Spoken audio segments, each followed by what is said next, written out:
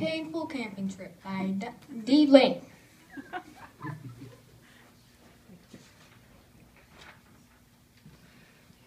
Thump, thump, thump. I stomped down my log cabin stairs. Bam! I tripped over a dog on the 21st step and rolled down the stairs. Flop! And knocked over the couch. Why'd you do that, Dominic? My dad asked. You think I did that on purpose? I replied. Anyway, we should go outside now. Good idea, my dad replied. I started walking out the door toward the river into the rowboat, slowly started rowing down the river, just about the point that river emptied out into a lake.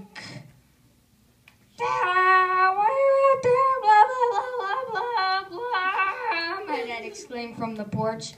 I had no idea what he was saying, but I still almost fell overboard. I'm coming, I replied. Slowly started rowing ashore. I want to go fishing, I mumbled.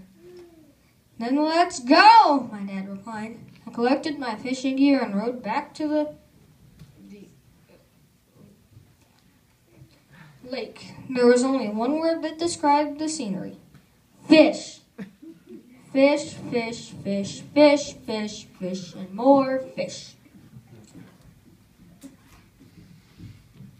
Why won't you take this bait? I thought. Suddenly I heard a loud chomp. I got one, I yelled. I pulled and pop! A 5-foot salmon smacked me in the face, causing me to descend headfirst into the water. I exclaimed from underwater. I quickly surfaced and spat out about 5 gallons of water. Phew, I said. Well, that's over. If I had been underwater for one more second, I would have died.